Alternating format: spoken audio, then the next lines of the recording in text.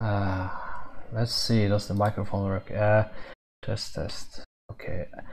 Okay guys, I wanted to show you a little package for Emacs, which it's a little tip.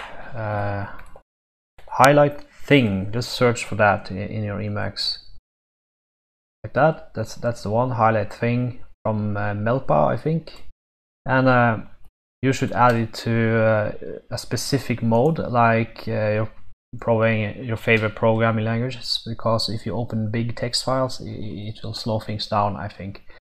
And this thing is super simple. It doesn't do anything very fancy. I mean, simply highlights things, equal things in the buffer. So if you're typing this, you can see it matches here.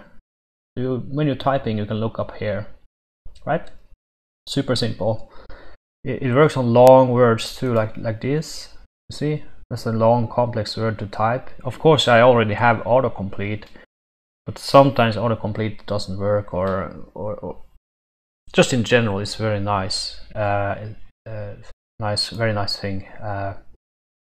Also, when you are debugging code and printing out output here in the REPL, sometimes you'll print out numbers that,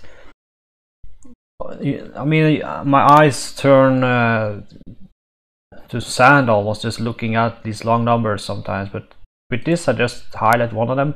I'm using the mouse here though, but it works with the keyboard too, like this. And it works with like strings like this. You see this one, only this one is highlighted, so it's unique. Only this one, but this one you see, you can see instantly it's used several places, right? Extremely useful, extremely. I mean, Clojure is a dynamic programming language, and you don't get so much compile time warnings and errors and such. Which does have its a couple of benefits, but yeah.